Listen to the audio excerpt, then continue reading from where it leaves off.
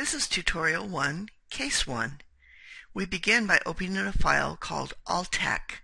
You'll find that in your Excel 1, Case 1 folder. The instructions in the textbook tell us to do a file save as. We'll save it right in the Case 1 folder where we retrieved it, and we're going to call it Altac Bicycles, and then we'll click Save. In step 2, they tell us to insert 3 rows at the top of our first sheet. So if you highlight 3 rows and then you right-click and choose Insert, it will insert 3 rows and push the other data down. In cell A1, they want us to type Altac Bicycles and then use the Alt-Enter function to create a second line in the same cell, and we'll type in income statement. When I press enter, you'll see how it heightened the row there. Now it doesn't look very good at this point, but later on we're going to be widening this column, so this will be straightened out a little bit later. In cell A2, we are to type for the year ended December 31st, 2011 through December 31st, 2013. Of course, we always press enter after we finish typing in a cell. And in this range, where the net sales and cost of sales go, I'm going to go ahead and highlight that area because I'm going to be typing in the numbers that we were given. Now notice when I press enter here how the cursor moves me to the next line. Okay, now that I have those in, I'm going to go ahead to step 5 and I'm going to enter in our expenses. Now it's not really a problem that these labels are laying over column C, but it is a little bit annoying. So I think what I'll do is I'll go up and click between the B and the C, and I'm going to drag this column width to make it wider, and then that way I'll feel more comfortable when I'm typing in my numbers. I'm going to pause the video and finish this typing, and I'll get back. I've gone ahead and typed in all of the numbers that we were given in steps 4, 5, and 6, and so I'm ready for step 7. In step 7, in row 8, we want to calculate the gross margin. Gross margin is equal to our net sales, or C6, minus the cost of sales, or C7. Once I have that formula, I can use my fill handle and fill that to the right. Now we want to calculate, and you can see that I've already done it here, we want to calculate our total operating expenses.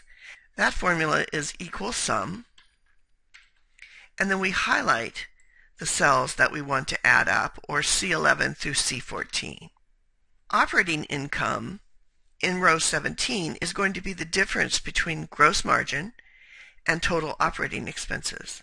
That formula will be equal to gross margin, or C8, minus C15, our total operating expenses.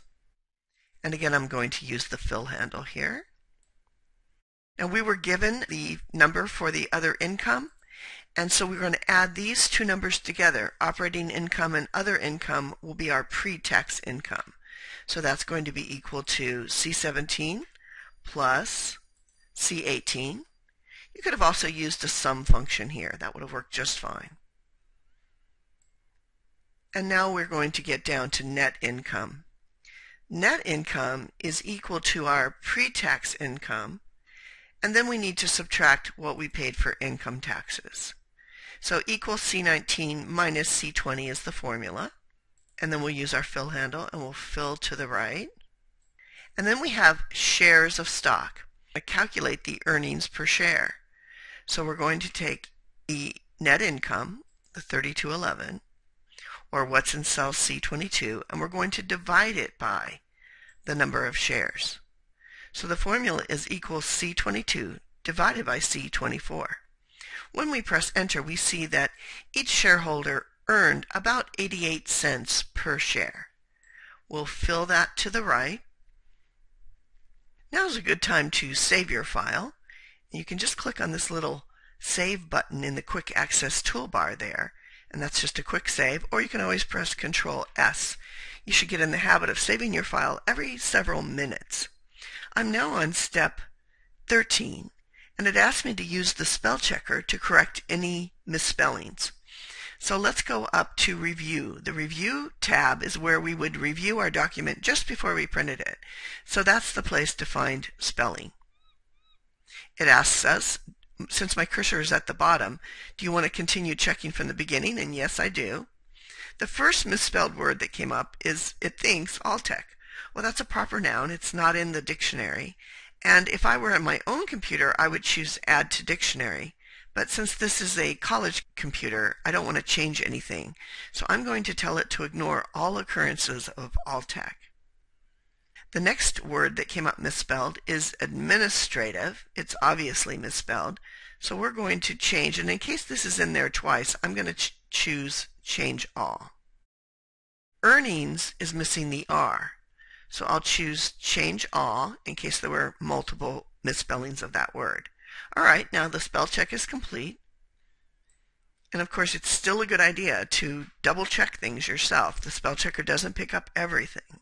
It asks us in cell A18, so let's scroll down to A18, to capitalize the I in income. Now we can do that by pressing the F2 function key to go in the edit mode, or we can double click in the cell. If you double click in the cell, you can move your cursor and erase the lowercase I and type a capital I. Be sure to press enter when you're finished. In step 15, we begin to change our column widths. For column A, they want that to be 18 characters. So if you put your cursor between the A and the B and you get that four-sided arrow and you click and you drag, you can drag it to, by looking at the little tip there, to 18. And by the way, don't ever worry if you're a little under or a little over.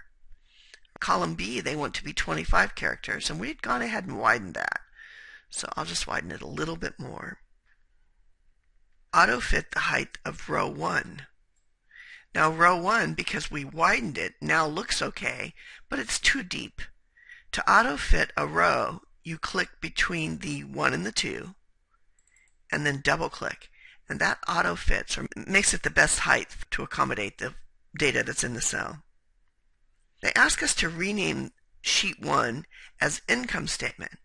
So come down to the sheet tab, double click,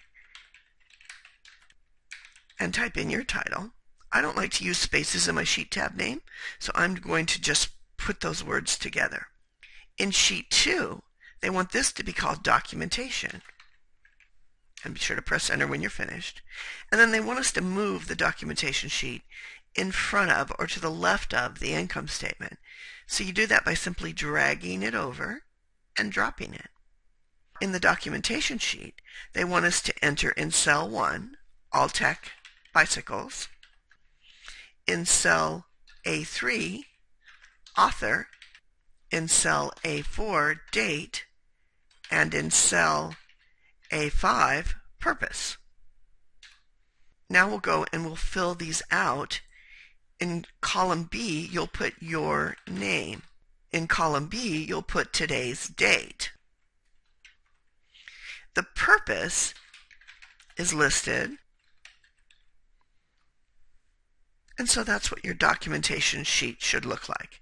You'll want to save your file and then print this in landscape orientation, and they ask you to print the entire workbook including the documentation sheet. So you'll go to page layout. For orientation, you'll choose landscape, and then when you go to print with file print, you'll want to be sure that it says print entire workbook, and that way you're going to end up with 2 pages. You can preview them before you print by clicking this little button with the 1 and the 2, and there's a image of what Altac bicycles will look like. So then you go ahead and print. This is the end of the video.